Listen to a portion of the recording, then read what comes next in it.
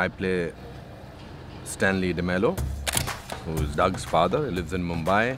It's an interesting character. I've been in Mumbai for the last 5 years. You've not visited me once. My father, being played by Anupam Kher, is a dear friend of mine who we became friends when we shot a movie in Canada about 7 years ago.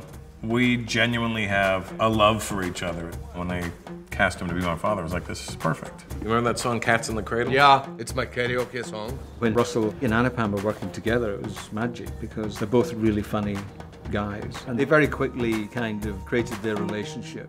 There are some interesting elements, a father-son relationship, how it can easily go wrong and how it doesn't take much time to really clear that misunderstanding. The conflict with the father was really important because it gives the series its heart.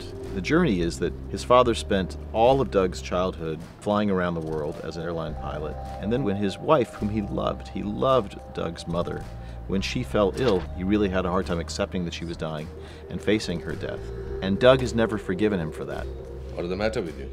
Nothing? Something is the matter with you. I wanted to incorporate him wearing a wig, which in India and a lot of places is called society wig. So basically society wig is a wig which the whole world knows that he's wearing a wig. There is nothing subtle about it. What? The hell is that on your head? This was also my personal revenge with people who wear wigs because I think bald is beautiful. Give your father a hug. I think both of us are playing real characters, and real characters in various situations are very funny. There's the dad I remember. Oh! And there's the dad you've become.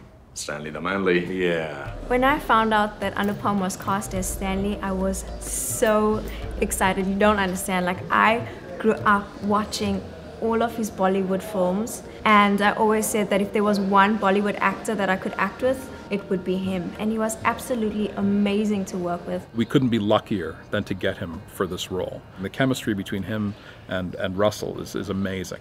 I have done 505 films. This is my 505th film. Every time I leave a set behind, I leave with great memories. You are bound to feel emotional because you deal with people, human beings. You don't deal with machines, and human beings do affect you. But I carry a certain amount of richness of people that I interact with, that I meet, whether they are behind camera or on camera, and I go back as a richer man.